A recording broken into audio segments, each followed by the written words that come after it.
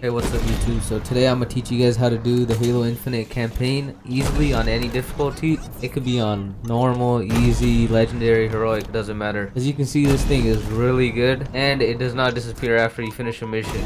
So once you're done retrieving the new AI, what you want to do is keep going. You want to keep progressing through the mission, and once it lets you go outside, you want to run straight. You want to keep following the objective until you reach this big ship looking thing, and then what you want to do is grapple all the way up top and then make your way to one of the turrets. And then once you get to the turrets, you want to get to the edge of it where the barrel's at, look down towards it, and then you'll get a prompt that says pick up. Once you pick it up, you will have an invisible scorpion cannon attached to your hand. It's gonna be invisible, so you won't be able to see it, but you can see it through the aimer. Best thing about this cannon thing is that it does not lose any ammo. It always stays at 100%, so you just keep using it over and over again, and it'll just never run out.